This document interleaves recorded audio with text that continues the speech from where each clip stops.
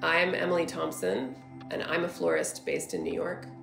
My work spans a range of different contexts and purposes, but mostly it is deeply connected with the living world. I got into flowers very much by accident, so I kind of just built my own way. I had my own ideas about what the flowers needed and what they deserved, trying to follow their lead always. They're really my teachers more than any other teachers. I'm like a tsetse fly. I'm jumping from one thing to the next because that's what the flowers are. They're so ephemeral.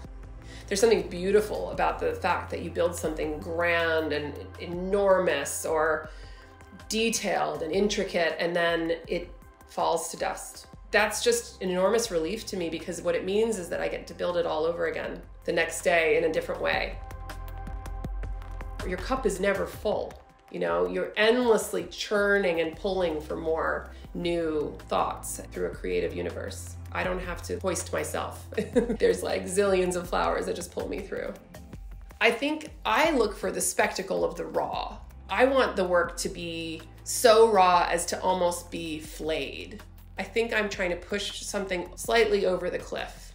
The narratives that are sometimes invisible in the work, but almost always there in the building, are stories of plants finding their ways and doing battle and soaking in sun and frying and desiccating, and all of the stories of our own lives, the peaks and valleys.